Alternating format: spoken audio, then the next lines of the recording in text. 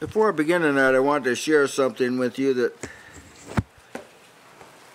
I thought was very extraordinary.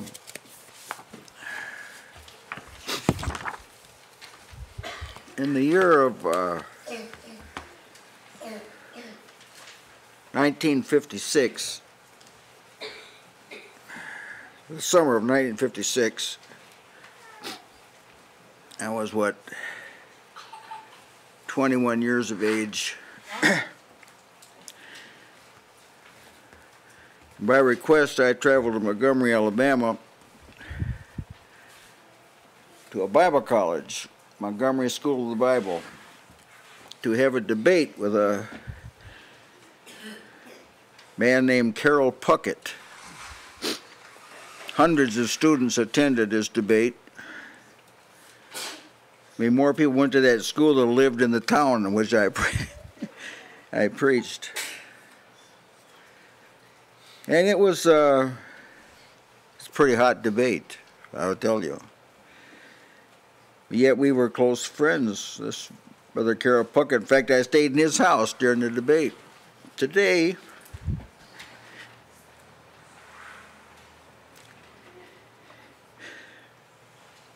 about 10 o'clock in the morning, I got a call. Now, our phones have been out of order, but they worked two times. One was when Brother Kurt Fluharty called us and said we could have the next renewal at Diamond Grove. The next one was this call here. He says, "Is this Brother Given Blakely?" I says, "Yes, it is." He said, "I'm Carol Puckett."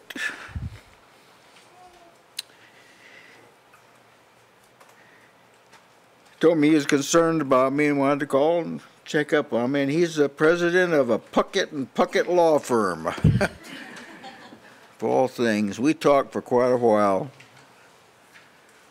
He said, "I've read all your writings and kept track of you all these years. He just wanted you to know that we think a lot of you." He said in his words, he said, "You're a great writer." Boy, this was a fierce debate. If you'd have been there, you'd have this is standing out to a miracle. But now God has been doing this to me the last, I don't know if I'm coming to the end of my journey or what, but there's a lot of these acquaintances that are surfacing that I haven't heard from for over half a century. I mean, a lot of them. I'm not talking about one or two. And I just wanted to share that with you, that everything was reconciled between me and Carol before I left. But see, that solidified that there wasn't any hostility or anything like that. Although we did. Now, when you debate, you know, you do it with swords. So I just wanted to share that with you.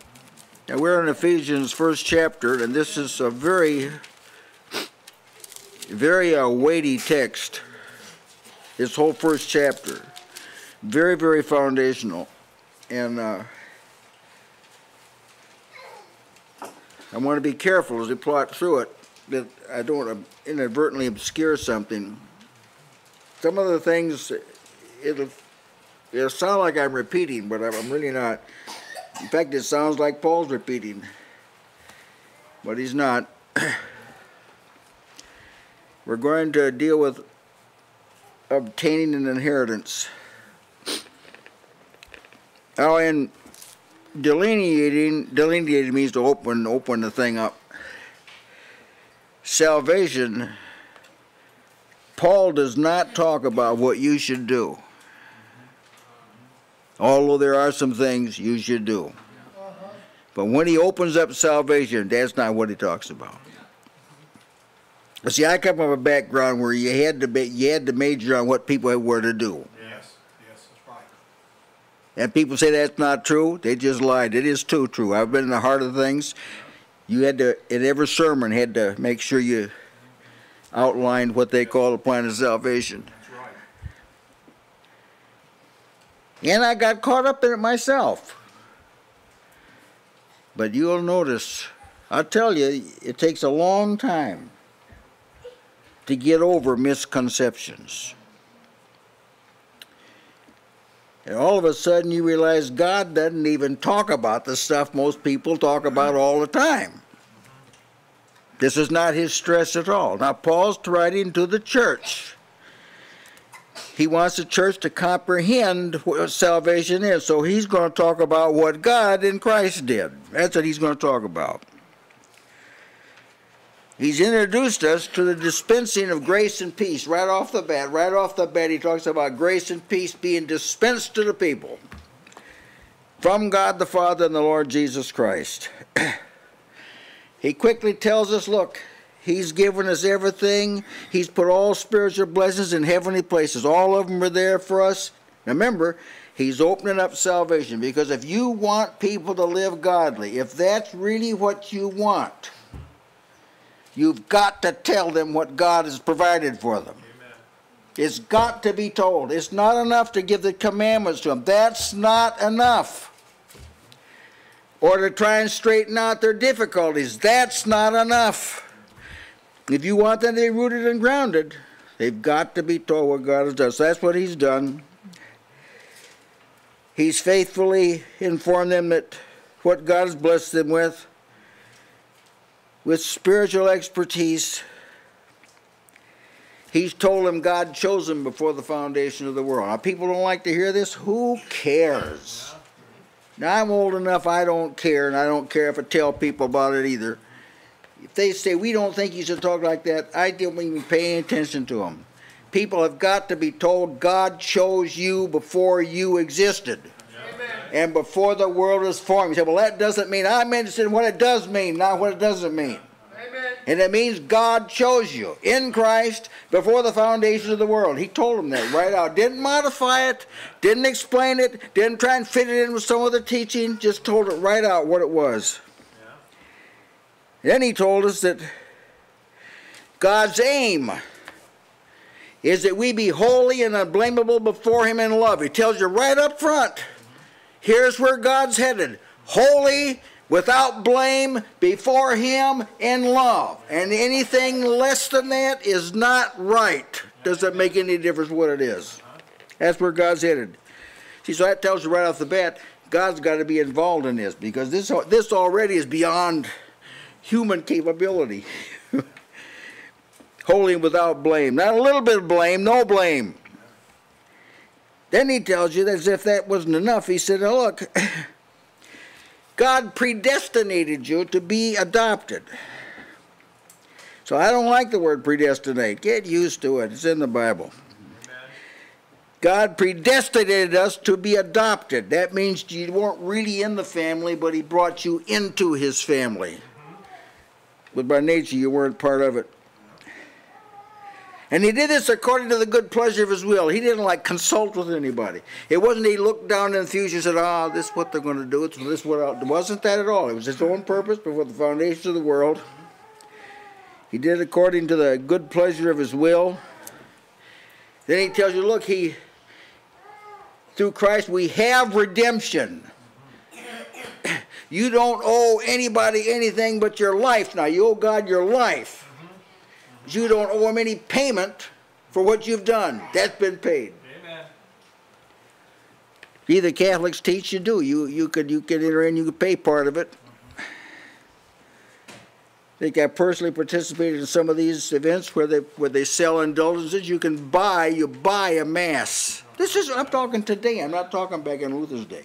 You can buy a mass, and their blessings will be conferred upon the dead. We've received redemption. The price has been paid. Completely paid. Otherwise, God couldn't have the gracious dealings with you. Even the forgiveness of sins, the past been wiped out. Doesn't make any difference how bad it was. Although the scriptures don't major on many people that had a bad moral past. Search and see. Well, Manasseh, that's about the worst case, Manasseh. So God showed him, just to tell you what God can do. We're talking about 52 years, wasn't it? 52 years, the worst reign any king ever had. He offered burned children to false God. There was hardly anything he didn't do. But at the tail end of his life, he turned to God, and God received him and restored him. But there's not many cases like that in the Bible. You check, if you know the Bible, you know this is the case. There's not many like that, just in case people would assume or presume upon God. Then he tells us that God is abounded toward us in all wisdom and prudence. That is, God's going out of his way, I speak as a man now, God's going out of his way to bless you. He's doing it in such a way as does not modify his character, doesn't impinge upon his purpose. He's in wisdom and prudence. He's working so you're going to end up thinking about him. Now, that's quite a task. That's the wisdom and prudence. You're going to end up looking toward him, wanting what he has to offer. And he made known, now all this is what God's done. So he's made known unto us the mystery of his will. He didn't reveal it. Nobody could stumble on it. Nobody could study nature and arrive at it. Nobody could read the law and figure out what God's going to do. Nobody could read the prophets and conclude what God was going to do. God just kept a secret from the foundation of the world. After Jesus was enthroned in glory, then he leaked out the information. And until that time, nobody knew. Well, they had little ideas here and there, but nobody really knew what God was going to do. They completely misinterpreted Jesus when he came. The people had the book. People had the prophets. People had the prophets. They completely misinterpreted Jesus when he came. Even though now you look back at it, it's real plain to you. You're on the inside. It's real plain. It wasn't. So wisdom and prudence, see, to work with those kind of people, you got to be wise and prudent, and he was. Made known according to his will, he made it known. The appointed outcome of the marvelous work he's doing, he's going to gather together into one all things in heaven, all things in earth. That's where this is headed. Yeah. It's all headed, all things in heaven, all things in one, amalgamated into one harmonious whole. No firmament, so to speak, between them. That's where God's headed.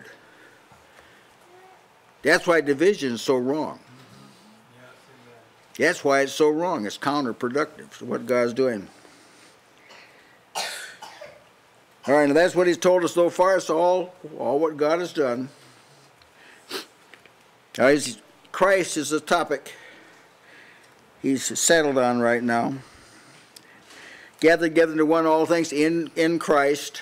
See, so that's now Christ is the subject.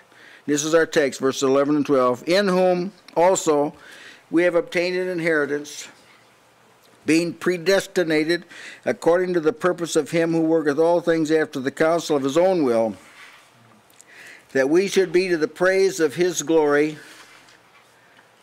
That reads pretty much the same in every translation. It's a strange phrase. To the praise of his glory, who first trusted in Christ.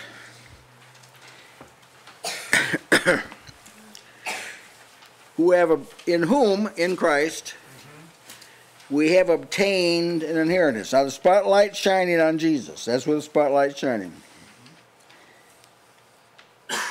He's the one in whom all the following thoughts are considered. Paul has said he's an apostle of Jesus Christ. He confirmed that grace and peace come from the Lord Jesus Christ. All spiritual blessings are in Christ. God chose us in Christ.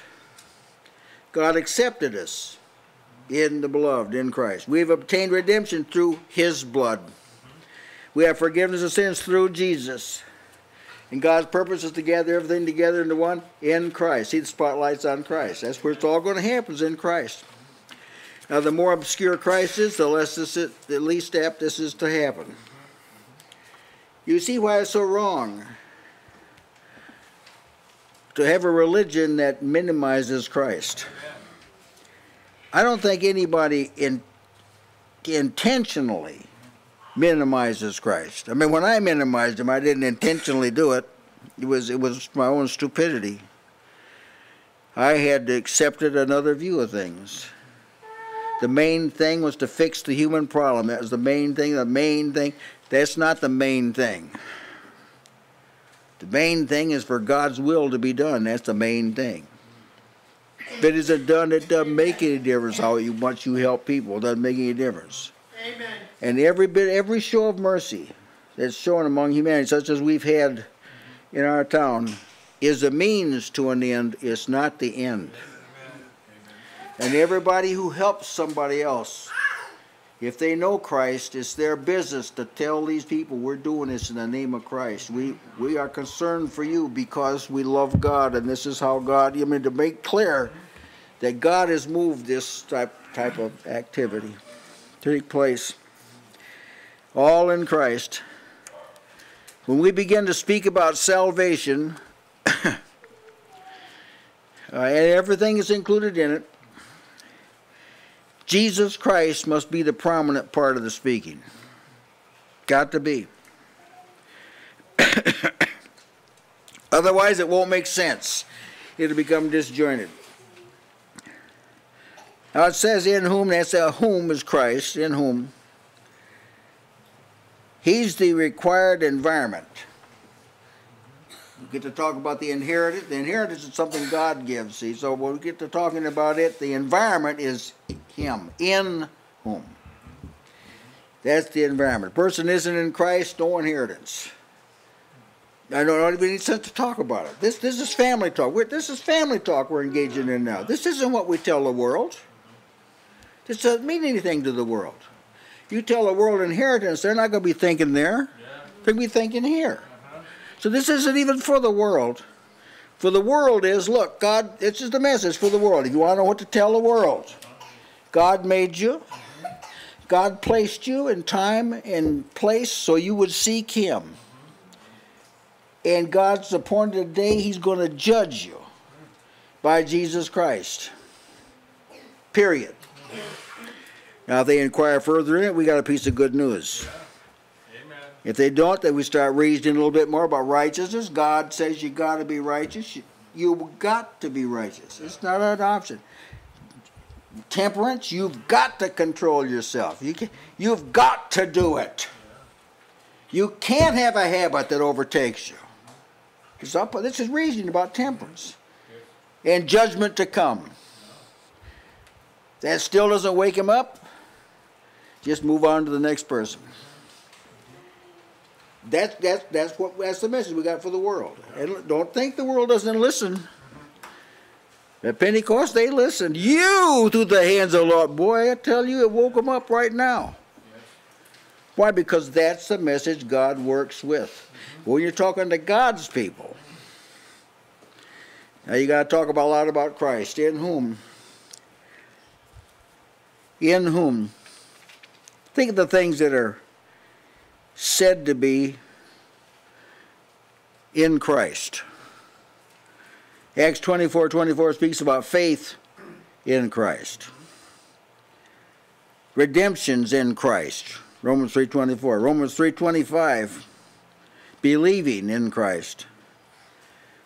Romans 8:1. The saved themselves are in Christ.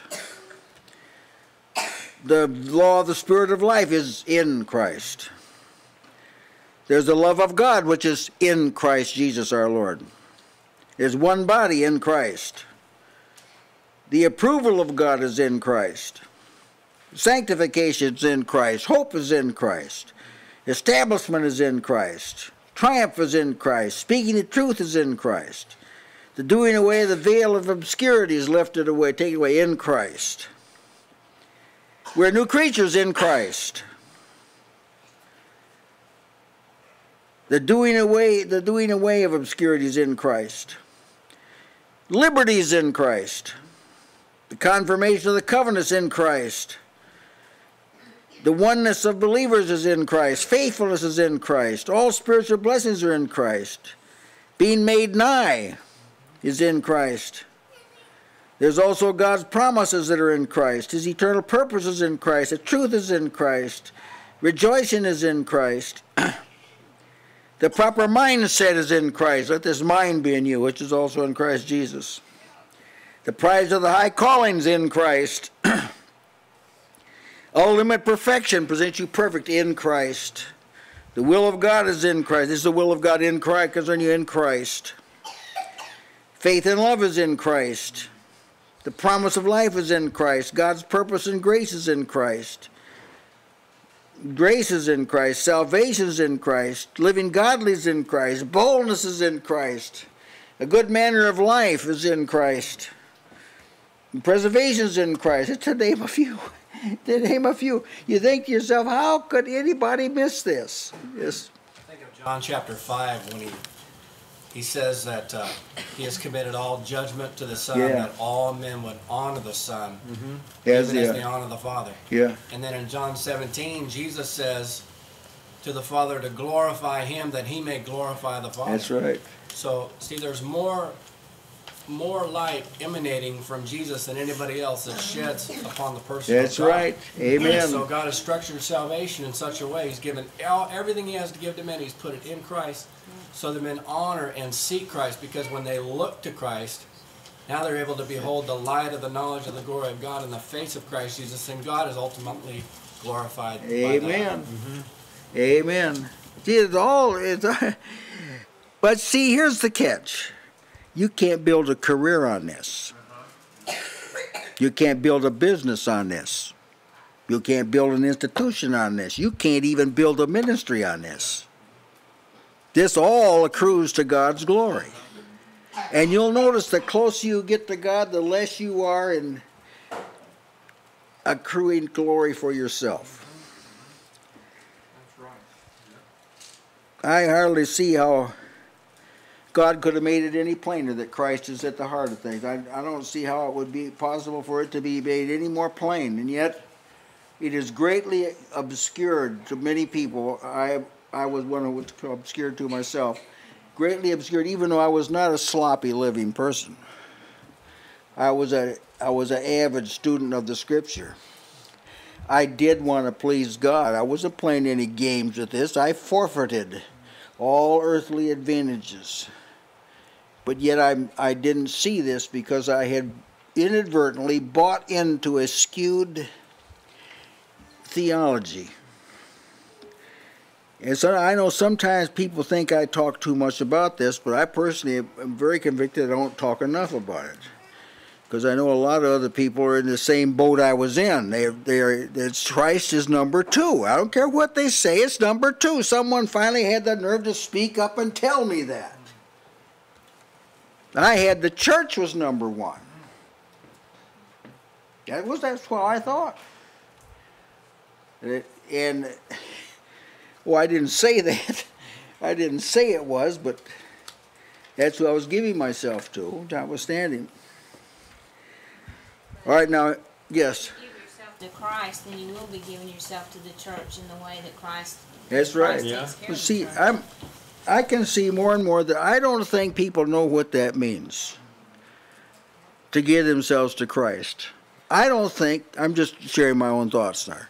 I don't think people know what it means to believe on Christ or to trust in Christ or to know God. I think these are all ambiguous terms, and that very few people have a sound concept of what they are because they're taken for granted. They're church talk, jargon, loving God, believing, this sort of thing. But they're not just that kind of talk in Scripture. When God tells you to believe on His Son, He talks about His Son. That's what He talks about. It's the record He's given of His Son, 1 John 5:10. Now to these people who are in Christ, He says, now we, body we. All the redeemed, that's the we. We have obtained an inheritance. Now, in Christ, there's a unique perspective that isn't found anyplace else. What we are said to have obtained, we only have a part of it. See, it's not like that. If you obtain a house, you're not just given one room. But this is the way it is in the kingdom. We've obtained an inheritance, but who among us would say we got the whole thing? We just got a little So a bunch of grapes, that's what we got. It's very real. It's a pledge of the inheritance. It's the same thing as we've obtained mercy. But did we obtain all of mercy? No, we just got like a sampling of mercy. We've obtained salvation.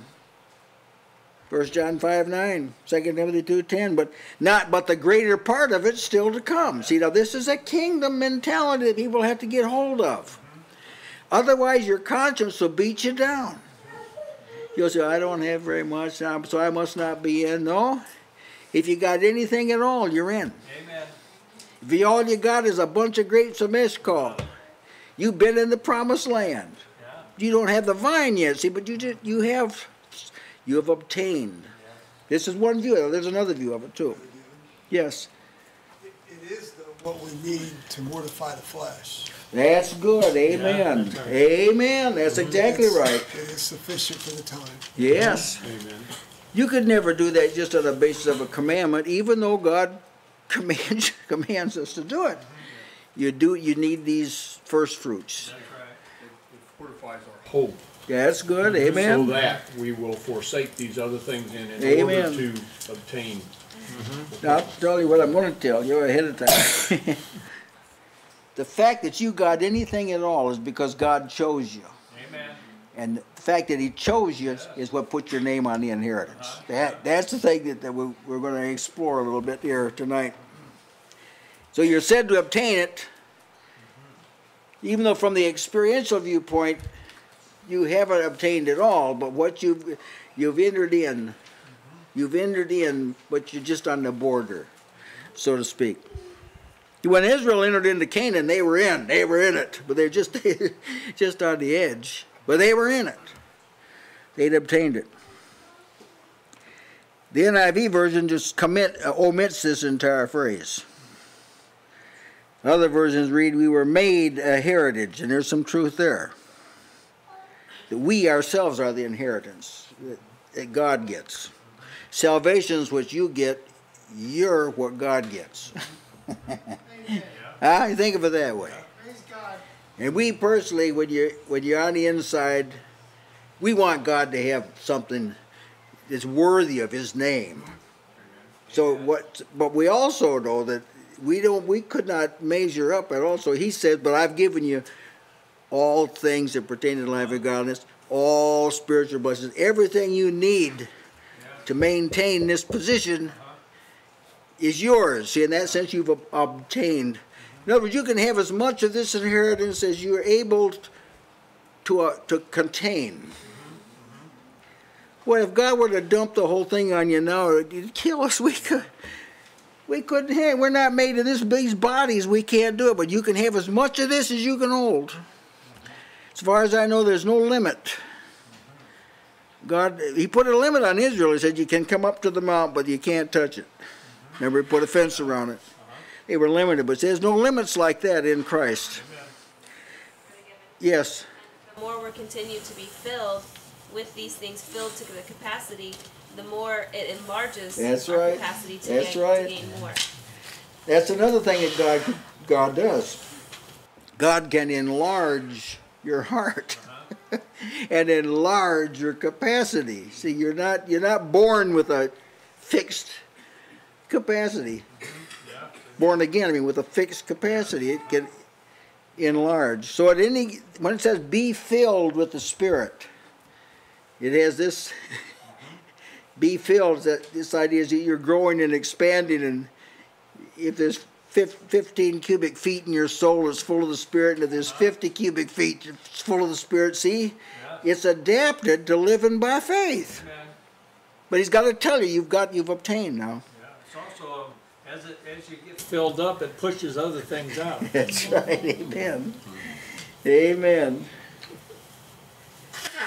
Now, when you receive the Word of God in truth, there's a process that starts. You're put into the receiving mode. See, I've got on my system, I've got some earphones and a mouthpiece.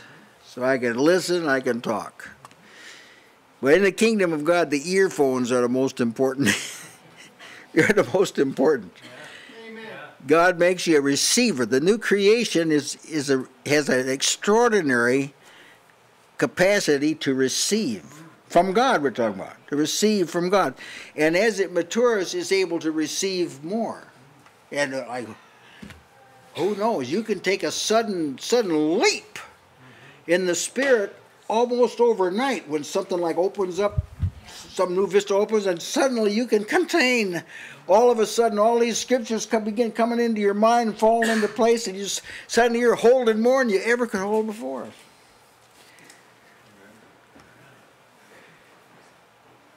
So we're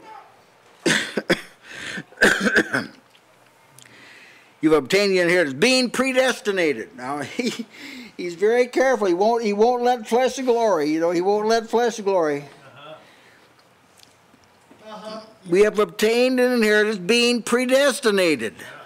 It's not your choice that did it; it's God's choice that did it, according to the purpose of Him who worketh all things after the counsel of His own will. What does that mean? It means when He gives you more, it's because He wants to do it. Now, does that sound better, or I get more because I want it? Now, you do get more because you want it, but the idea that God wants to give it, now that puts a whole new light on it. So when speaking of the sureness of obtaining the inheritance, he's got to bring God into the picture. Because there is no surety in the flesh or in this world. Unless God or Christ, something from heaven, intersects with mankind, surety is not possible. But at the point, oh, praise God, at the point God comes into the picture, surety begins to mature. Sure, confidence, assurance, these sort of phrases. There's a value in calling upon the name of the Lord. But the being predestinated is what is the engine that pushed that in. There's a value in coming to me. Come unto me, all you that labor and heavy laden. But by what he's telling you is the value has been determined by what God did. You did we love him because he first loved us. I mean, it's in the doctrine.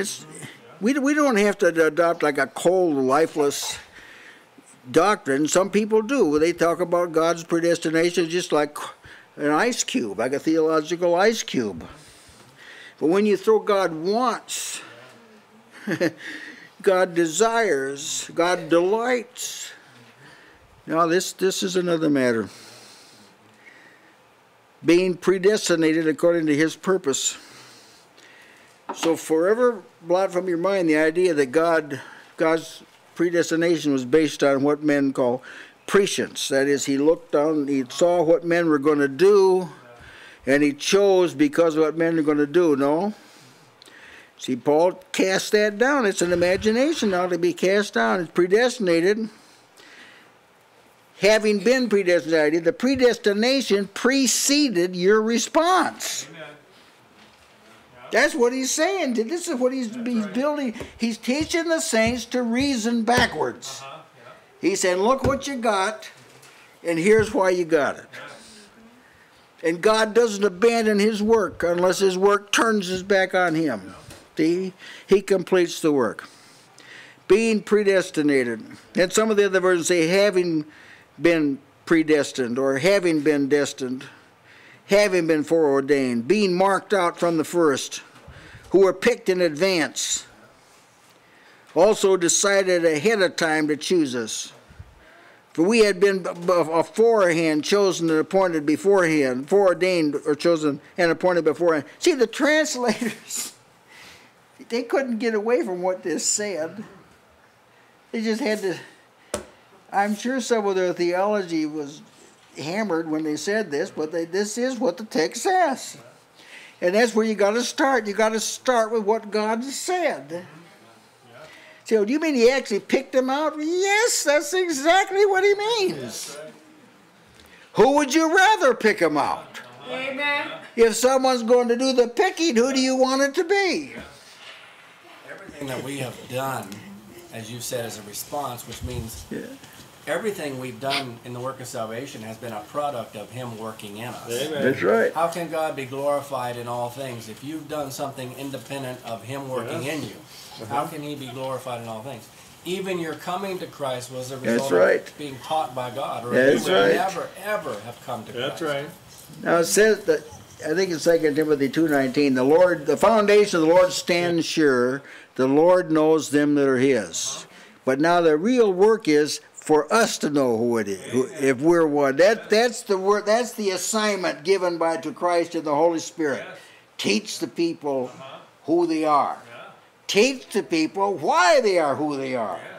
Trace it back to me. Then finally it bursts. Finally it breaks through your understanding, and you see it. What do? You thank God. That's what I was looking for, God says. That's exactly what I was looking for. The accuser of the brethren doesn't accuse people with what God does. He accuses them with what they do. That's right. And so, woe is me if I've convinced myself that salvation is founded on my choice, because then that just gives more fodder to the wicked one. Amen. Yeah. See, the mistake people make is they think that we're saying that man doesn't choose. No, we're not. No, we're not saying that at all. We're accounting for why man chooses. Why did Saul of Tarsus say, "What do you want me to do?" Why did he say that? It's because of what. It's because the Son of God had apprehended him. That's why he said it. That's why you said it too. That's what he's getting at. If the Ephesians are going to assess themselves properly, he had already told them, I heard of your faith and love, your faith in Christ, your love toward all saints. You've got these traits. Now I'm going to tell you why you have them. And so your faith and hope will be in God and not in your personal attainments. So you won't think highly of yourself because you have faith and because you love, and you won't think more highly of yourself and say, look, I see how I've advanced more than the other people. The only reason you have faith and love is because of God's choice. It would never have happened otherwise. God's even made it clear that there's no way that we can even think believing is any kind of work. That's right. Because he makes it clear that he's given to believe. Amen. And that's a ground level work. That's a very basic work from which a lot of other things spring. That's right. So you can, if you believe, you can thank God you believe. Give him praise as you believe. I was a young man, someone asked this question. We were at a crusade, and some people responded and some people didn't. The person said, why did they all heard the same thing? Some were sitting in the same place. Why did some believe and some not believe? Well, by that time I had picked up on these things. I said, well, it was given to some to believe and it wasn't given to others. Yes, amen. Does that mean they're going to hell? Oh, no, as long as they're alive, it could be given, it could be given to them too. See? All right, what? Having predestinated us according to the purpose of him. In other words, God just didn't at random pick and choose. It wasn't that. He had an objective. His aim is, now they're going to be with me. I'm going to counsel with my own will. What do I want? That's how we say counsel with your own will. What do I really want? See, now, if you counsel with your will, you'll find how weak your will is. You'll not be able to do most of what you really want to do. It's just kind of a wish list is all it is. But God's not this way. What do I want to do? Got to think big now because we're thinking about my mercy. We're thinking about my grace. My desire is to gather everything together into one in Christ, in heaven and on earth. So what I'm going to have to make the people on earth have the same kind of nature the folk in heaven have them. I'm going to have to put an appetite. Now this is where the wisdom and prudence comes in. See, he actually does that, but he does it in wisdom and in prudence. So maybe for some of you, Maybe it dawned on you after a couple of years, maybe for somebody 50 years before. But wisdom and prudence. And here's something else I'll tell you. If it took you a long time to get in, God has readied you to bear some witness to other people so it won't take so long for them to get in. Amen. That's how it works in the kingdom. That's how it works. There's specialists in short-term conversions, there's specialists. In long-term ones, there's specialists. There's specialists who've walked this way.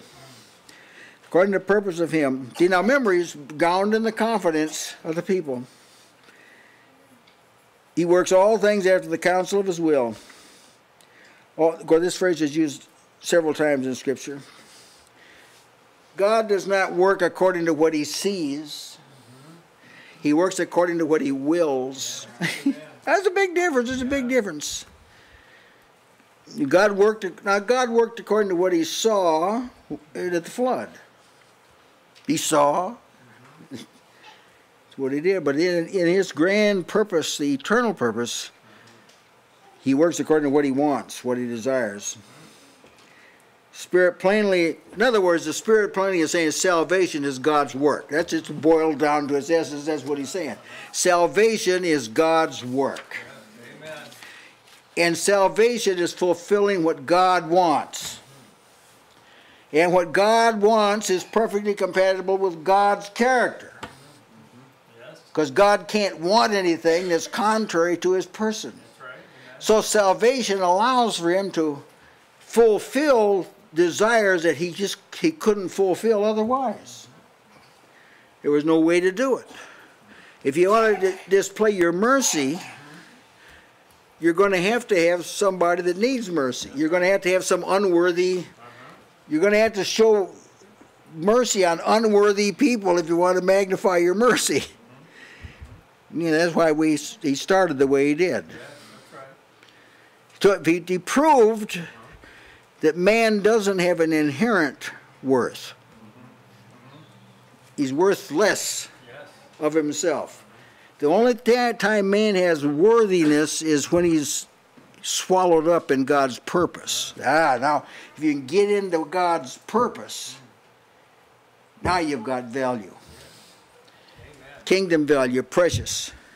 Even your death is precious in his sight. Yes. In here, when you said that salvation is God's work, man cannot work salvation in himself. God has to do it. That's right. That's right, Mr. Bailey. I think that I'm glad that we're not locked into this sort of thing, but I think that salvation has been understated. People talk about being saved, and it's understated. Salvation is there's never been a work like it. It's the greatest work of the ages. Salvation is. It transcends the deliverance of Israel from Egypt. It's greater than that. It's greater than Noah being saved from the flood. It's greater than that. It's greater than David killing Goliath, or the Israelites defeating the Midianites. You're putting things in the context of God's will.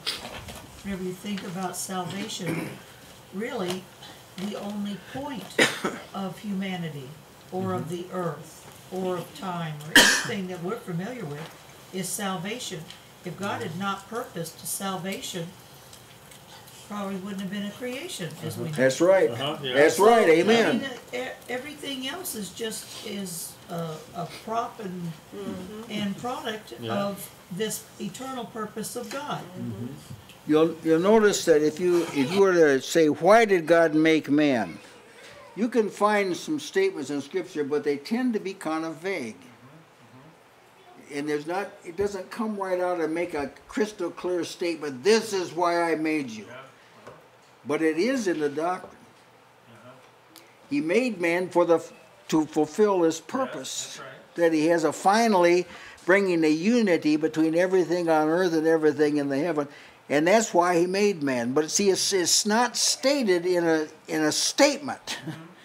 It's stated in a doctrine and in a perspective. And once you see it, well, like the song says, I can't feel at home in the world anymore. Because he's targeting something after the world passes away.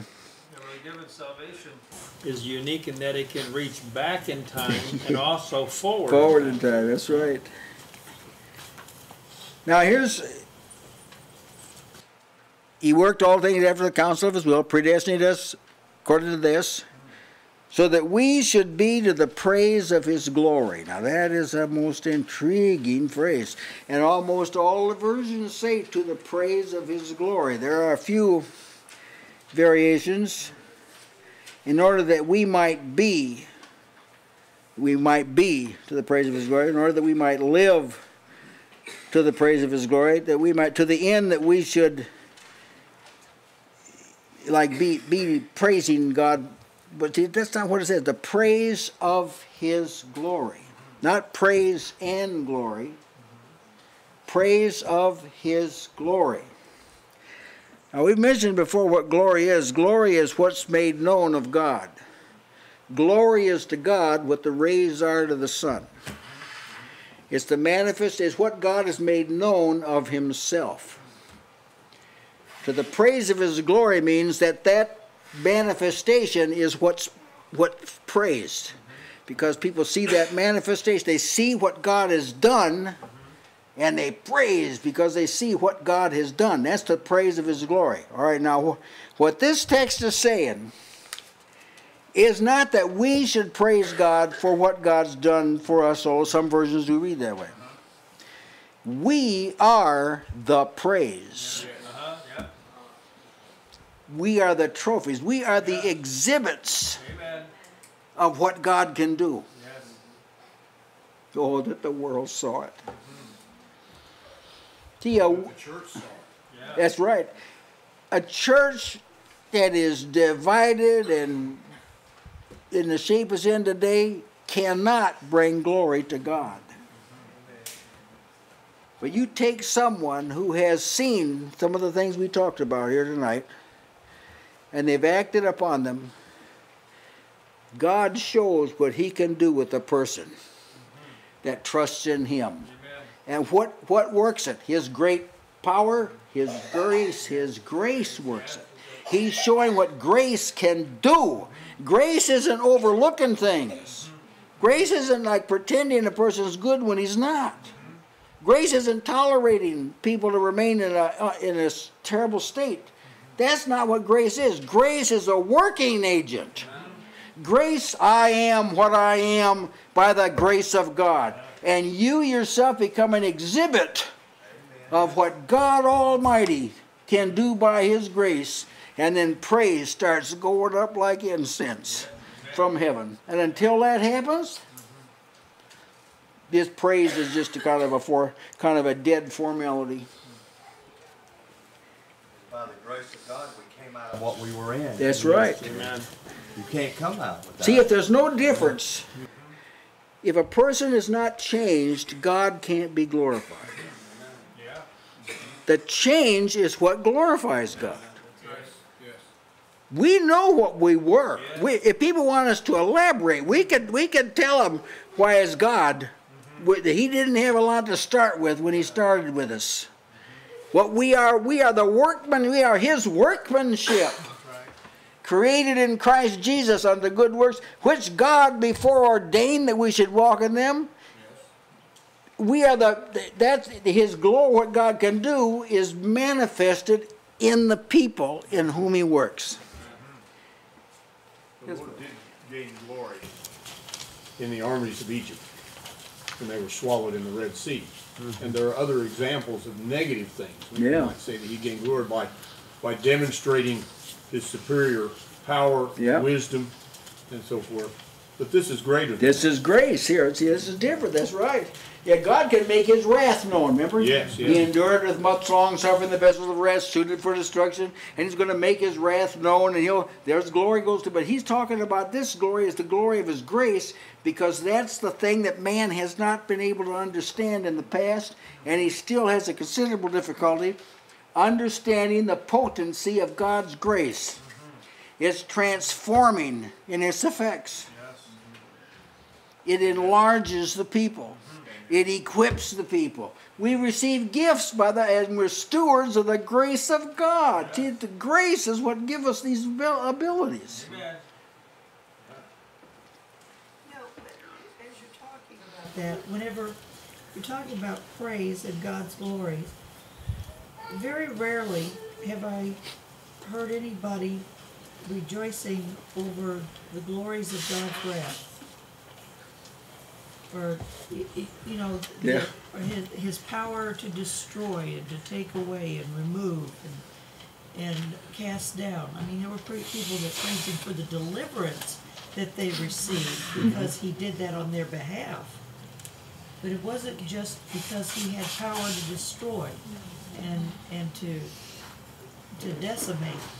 But when you talk about the glory of his grace, you're talking about a very comely aspect of God that cannot be seen except under certain conditions. Just like his wrath is not seen unless provoked, his grace is not seen unless provoked. There's a reason to exhibit it, and that there's an arena in which it works that can be perceived. And when we praise the Lord, what God recognizes as praise, we have seen something, and we're by some means we're opening it up. Now, this may be a crude example. None of us in this room have ever met Michelangelo, ever. Couldn't tell you whether he brushed his teeth or whether he liked people or anything about it. But we have his works that we see. And so people have a high regard for him, and they'll extol him for his abilities in art. How do we know that? Because we see his works. Yeah. We've never met him. It's like knowing someone through their works, in a certain aspect of them. That's right. Well, God is being known through his works, and they see it in us. That's right. It's different than just having a pronouncement from heaven or him being in heaven and having these qualities. It's actually working in us in a way that not only other men, but principalities and powers and dominions. And within this context, he's doing, see, it's not just about man. He's destroying, or has destroyed, the works of the devil. Whenever he was cast out of heaven, he was defeated, but his works weren't destroyed. Yeah. There's a far-reaching thing that reaches up into heaven as well down into earth. Everything is being affected by salvation. Things we don't even know exist are being affected by salvation. Amen. This is a work beyond our comprehension. Yeah. We just see the part we're involved in and the part that God has been pleased to reveal to us, and that's enough to comprehend as you're going over. It's pretty big for man to be able to get hold of, even after God told us, and he's working it right in our midst. We still have trouble really seeing it for what it is. You remember there in 2 Corinthians 3 when Paul said, "Ye are the epistles of Christ." The epistles of Christ matches praise of his glory. See, the ones called epistles there are called praise in our text. They're the exhibit of what grace does in a person. Now here's another aspect to this, that when Paul urged people to be holy, and Peter urged people, be holy as when he urged them, it wasn't just so they would be holy. It was because that was the means through which God would get glory. See, it's a higher purpose than just that we should be holy. We should be holy, but see, it's more is involved in that. This holiness that's in you, legitimately in you, manifests the working of God. And it's the kind of work nobody knew about until redemption. It should give us a heads up whenever, right from the very beginning, God made us in his image. That's right. What do you need an image for? That's right. To be seen. That's right. The things that are invisible are reflected in us in a That's visible right. manner. See, God can't be seen. Yeah. His person, but His glory can be seen in His work. Amen. That's right. See, so no man has seen Him at any time, but a lot of people have seen what He did. Yes. He is immortal and invisible. That's right. And in salvation, Yeah.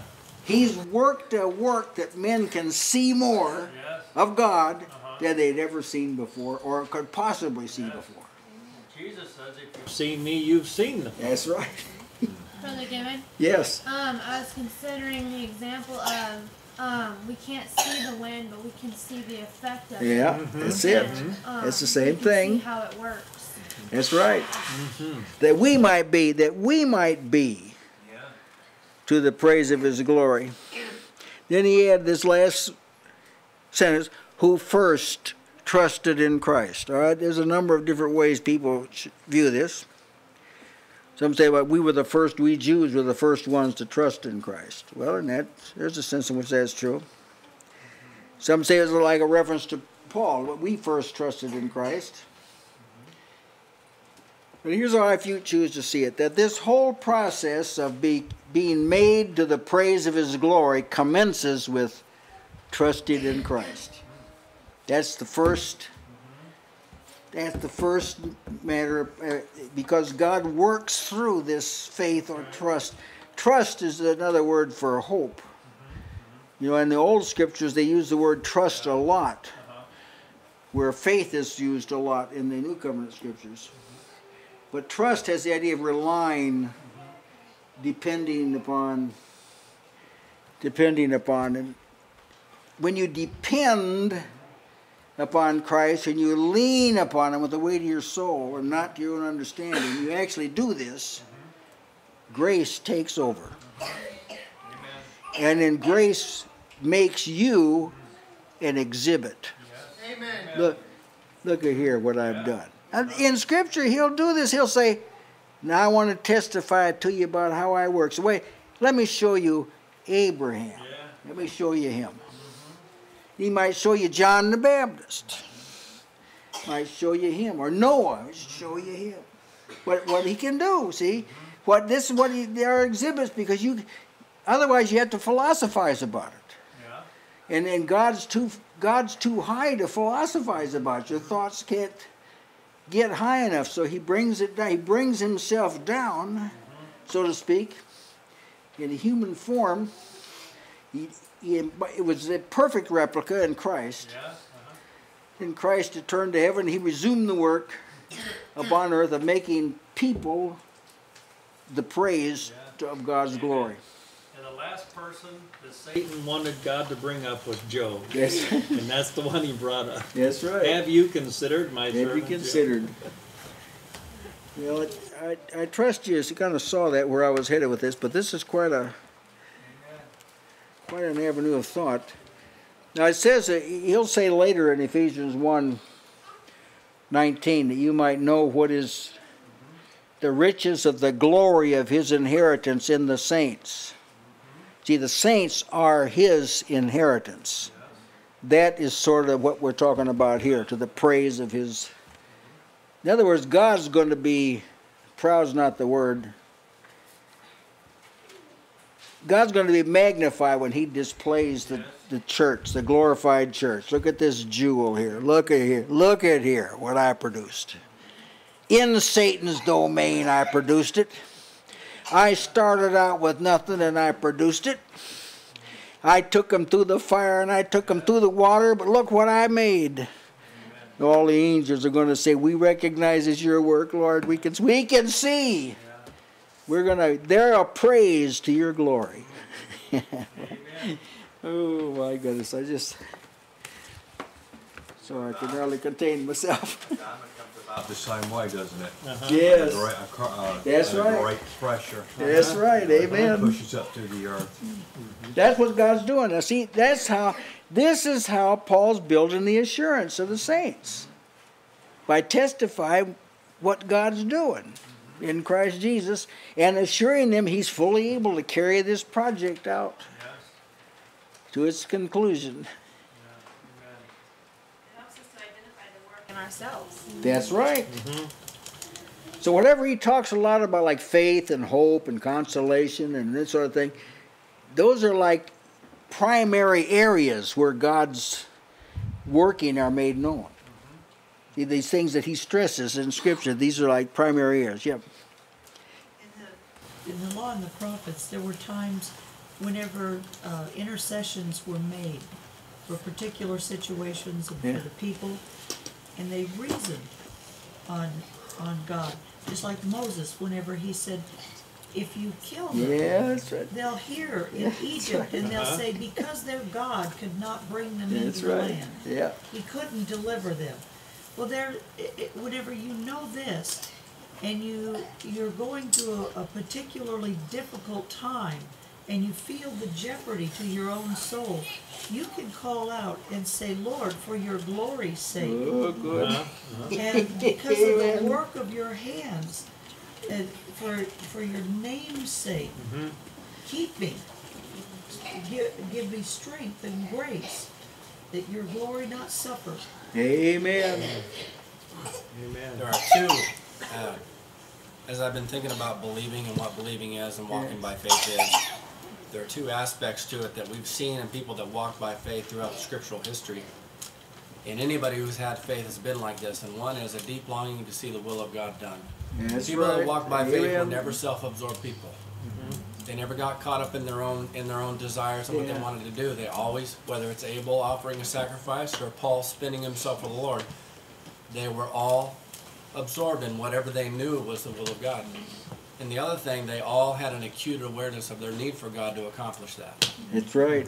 All Amen. So this is remarkable to see this work in yourself as your hunger and desire to see the will of God. You can say like Jesus, my food is to do the will of him who sent me and finish his work. And finish his work. And then you find yourself when you put yourself in this context, like you said, of things that are utterly impossible to man that only God can do.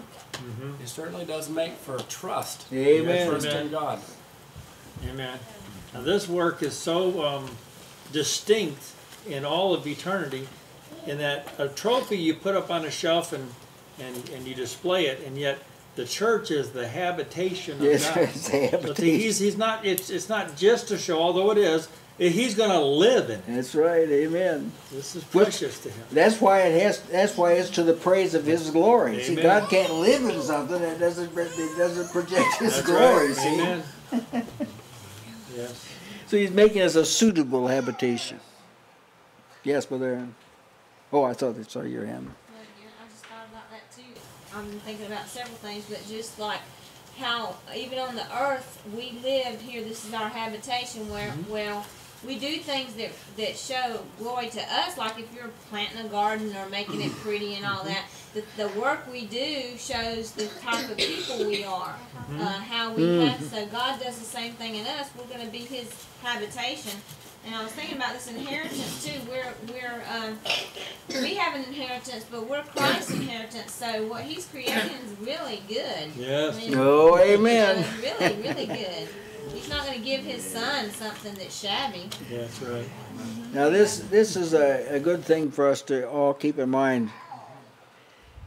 If it's of our own persons, just speaking of ourselves, personally ourselves, to determine within yourself to be a good exhibit. Be a good exhibit, because you already know by personal experience what a good exhibit does for you, right? You already know. When you see a person who's living wholeheartedly for God, it does something. Well, you determine to be that, and you'll help the process along, speaking as a man. Yes, Brother Mike? One of the things that Paul brings out in Ephesians, as far as I know, it's not brought out in this manner in any other book, where he just expounds how that God is doing all of this very openly. Yes. Where in the presence of men and angels, and it's His working in the midst of the earth, which means this is something that is very visible and perceivable by what He's doing. And this is it's like if you were to watch a craftsman make something very skillfully, a work of art or something of wood or metal or whatever. It's a lot more impressive to watch the entire work. You know what he started with, and you watch him do the whole thing, and see what he ends with. That's the most impressive way to do it, and that's the way God's doing it. He's not doing anything in a secret. It's in the corners, and all being done openly. Another just kind of a side thought in addition to that, I was wondering in the judgment day how many of those who never recognize God's work here, I wonder if on the judgment day if they'll ever get it. If they'll ever... Yeah, I thought the same thing. Yeah. Yeah. If they do, it'll be a torment. Yeah. All right, we'll have a word of prayer. Our dear Heavenly Father, we thank you for the magnitude of your salvation and the way you've proclaimed it to us. We ask for grace now to help us in the time of need. Help us to live in such a manner as not to detract from your glory, but to provoke praise. In Jesus' name, amen.